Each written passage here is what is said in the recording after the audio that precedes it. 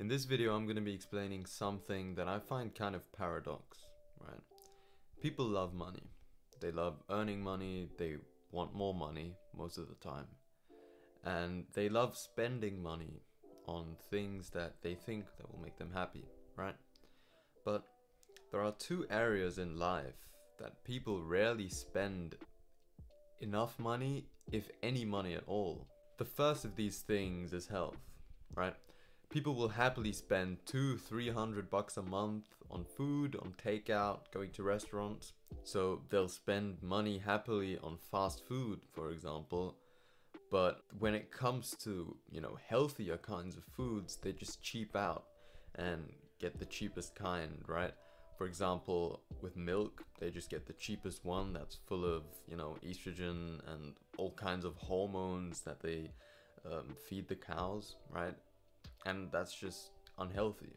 Organic milk is probably healthier than the cheapest kind of milk, and the difference in price is really not all that much. People could afford it easily if they wanted to, but people prefer getting the newest iPhone or buying some new AirPods, right? Now, there's nothing wrong with buying the newest iPhone, but I think that people need to get their priorities straight. People won't bat an eye if someone spends like $1,500 on a new iPhone, but if they see me spending, for example, $400 on a bed cooling system, they're gonna look at me like I'm crazy. But if you just think about it rationally, your sleep is the foundation of your whole life. Your brain works better, your body functions better, just everything in your brain and body functions better when you get good sleep. And so why is it not normal to spend money to get better sleep? For example, also getting air conditioning for your room so your room is cooler at night is a good idea. Getting, for example, lights that you can basically change the color of the light to red at night so you don't have all that blue light coming into your eyes and basically disrupting your sleep. All of these things are not really all that expensive, but people still don't really like to spend money on them. So basically, people don't spend enough money in general on health, in my opinion. Another thing could be, for example, a health tracker. So, for example, a Whoop strap or an Oura ring, an Apple Watch, just anything that can track your workouts and that can track your sleep. I think that that's a great investment, and I don't know why there are still quite a few people that feel like a fitness tracker is kind of a waste of money, that don't really feel like that they would benefit from it. I think that almost anyone could benefit from a fitness tracker and from a sleep tracker. And the second thing that people don't spend enough money on is knowledge. People love money, right?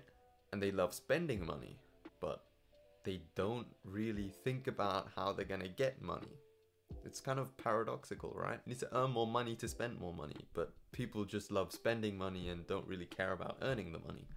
And knowledge is the key to earning more money. You can't get a return on your investment if there is no investment. If you invest zero money or zero time into something, there's no way that you're going to get some kind of return on it. So you need to spend money on books, you need to spend money on seminars, on mentorships, on anything that's going to get you the knowledge you need to increase your income so that you can spend more money, and ideally not just spend it on the newest iPhone or whatever, but spend it on things that are actually important, like your health, like your sleep, like your fitness. And the thing that people don't realize is that all of these things compound, right?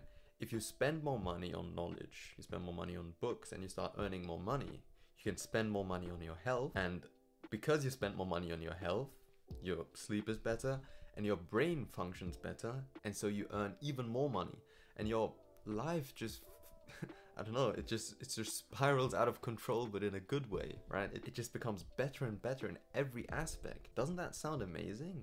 Like, after hearing that, I think that you should feel kind of excited, you should feel a little bit energized, you should feel a little bit motivated to actually improve your life and to actually achieve excellence, right? I've already said this before and I don't want to rant for too long, but we only have one life. Most probably we're not going to get reborn again, right? And most probably there is no afterlife. And so all we get is this one life. So we need to make it the best life possible. What you don't realize is that if you buy an 8-sleep mattress, for example, for $2.5K with a $30 bucks a month membership, your brain is going to work better and you're going to be able to earn more money, and in a way that investment is going to pay for itself. But if you don't invest any money, you can't get a return on your investment, as I've said before. So what I want you to take away from this video is that you need to stop being scared to spend money on health and on knowledge, because those two things are going to stay with you for your entire life. They're going to stay with you forever. The knowledge that you accumulate is going to stay with you, and your health is also something that's going to stay with you forever. And the more you improve on these two areas, the more you can invest in these two areas, and not just money, but also time, the better your life is going to be in every aspect. So I hope you got some value from this video. If you did and you want to see more videos like this, consider subscribing, and I'll see you in the next one.